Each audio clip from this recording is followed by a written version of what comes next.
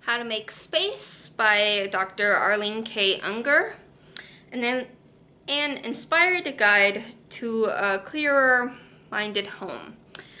So, I actually enjoyed this book. So, some might not like it because you got purple text and red kind of illustrations placed throughout it, and you also get quotes placed throughout it when you see a dot and some circles, line, dot, and some line, and then it's kind of the same thing above and below, and you get the quote.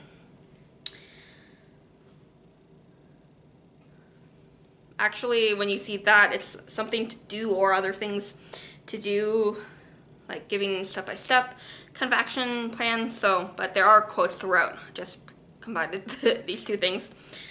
So she put a note at the beginning that that book, it's not a substitute for medical or psychotherapeutic advice, and readers are advised to consult a healthcare professional for individual concerns.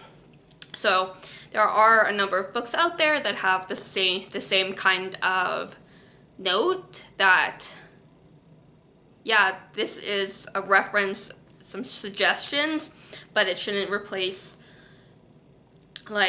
a doctor or a dentist or a therapist. So there's that. So under each chapter tells what is on each page. There's 4 chapters. You don't get a whole lot of text. It's just, here's the points, here's some ideas, suggestions how to make more space, physically, mentally, whatever kind of life.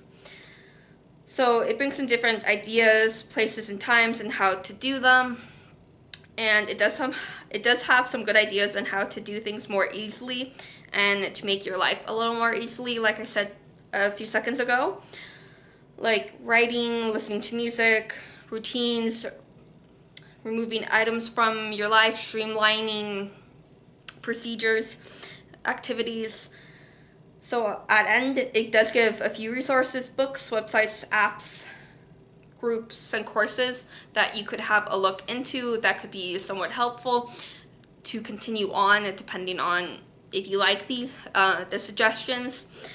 So yeah, it's a nice little reference point, little book to give you ideas, jump off points, saying, hey, I like this idea, but I can do this, this, and this too as well. But yeah, How to Make Space by Dr. Arlene K. Unger. Happy readings.